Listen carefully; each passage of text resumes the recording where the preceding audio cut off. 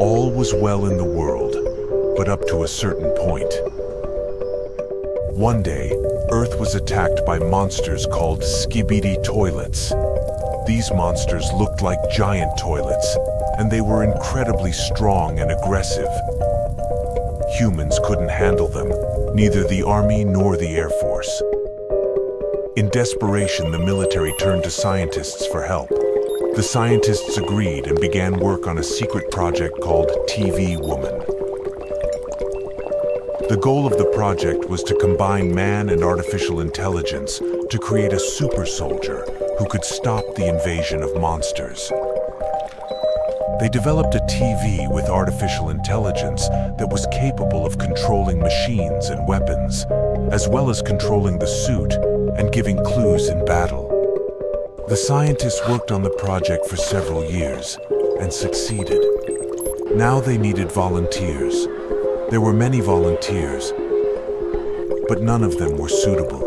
The TV would absorb them whole or absorb their consciousness, turning people into empty shells.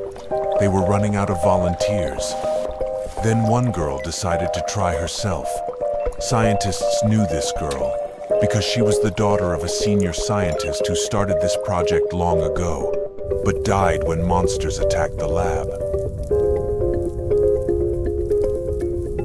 The girl was very brave and smart, and also very beautiful. She passed all the tests, and finally, the TV accepted her. She became one with this TV and gained incredible power. Becoming TV Woman was a superheroine who could fight monsters and protect people. TV Woman could control machines and weapons. She was incredibly strong and agile. TV Woman, as she was nicknamed, became a real hero. She fought Skibidi toilets monsters and saved people's lives. Scientists and the military realized that TV Woman could not handle the monsters alone. They started to work on a new project, TV Woman Titan. The scientists started their long experiments, doing a lot of analysis from the battlefields to understand the weaknesses of the enemy. In this project, they planned to strengthen TV Woman by adding 4 additional artificial intelligence TVs to her and increasing her size several times. They also decided to improve her abilities by adding new powers and skills.